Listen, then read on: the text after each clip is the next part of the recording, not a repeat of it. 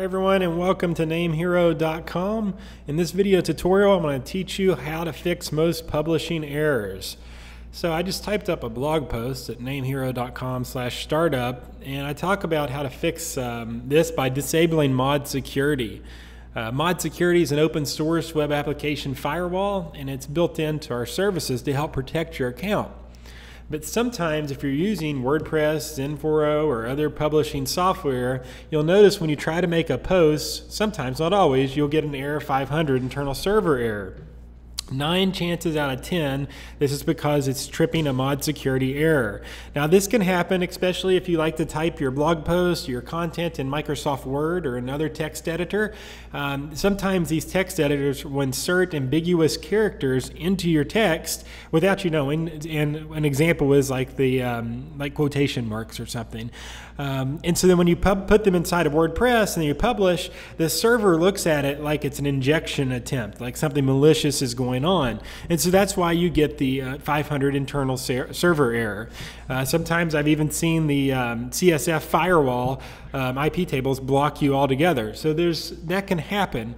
And yesterday I was chatting on Skype. I noticed my blog post, and one of my friends was having this issue over and over again, who also happens to be a NameHero customer. And that's kind of the catalyst behind this blog post. Is I wanted to get this out there so I could share it when people have this issue, because I've experienced this for literally a decade now. I know when I first graduated from college in 2007, when my pro wrestling website had a pretty complex CMS system that we had developed.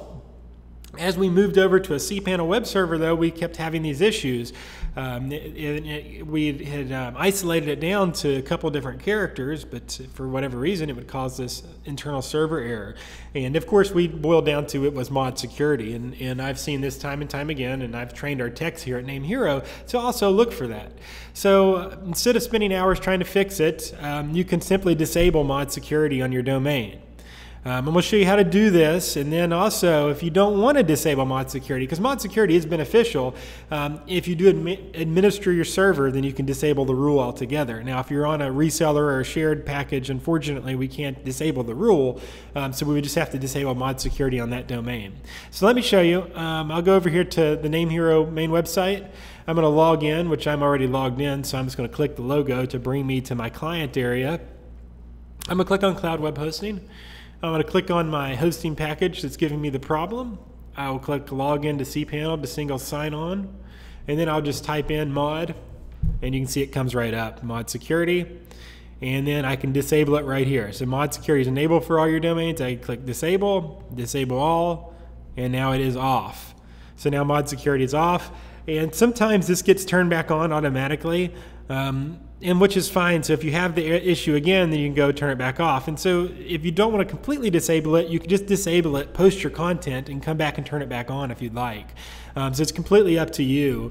This is the same error, though, that we see with the Manage WP Worker plugin. Many of you use the Manage WP plugin to back up your WordPress sites.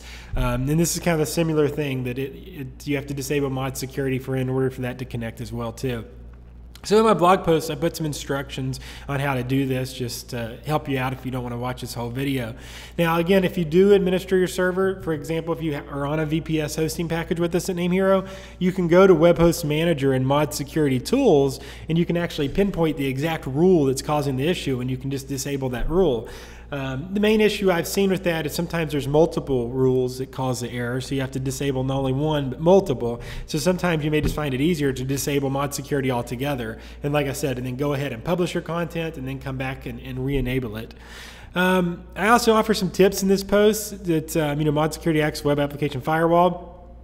If you decide to disable it completely, you need to make sure that you're regularly changing your passwords.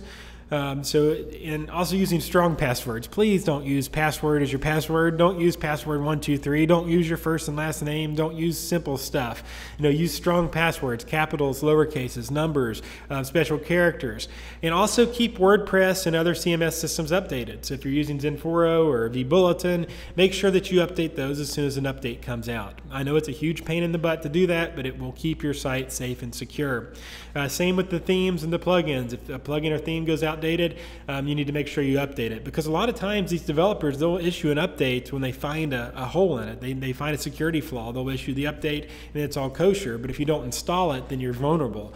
So you want to make sure that you're doing that, because that's one way to get your website in trouble. If you have any questions or need our team to help you out, we're more than willing to disable it for you, or we can disable it while you publish your content, then re-enable it. If you have a VPS, then we can go in and try to just disable the rules for you too. So feel free to reach out if you have any questions, but that's how you do it. This will fix 9 out of 10 of your publishing errors when you're getting that.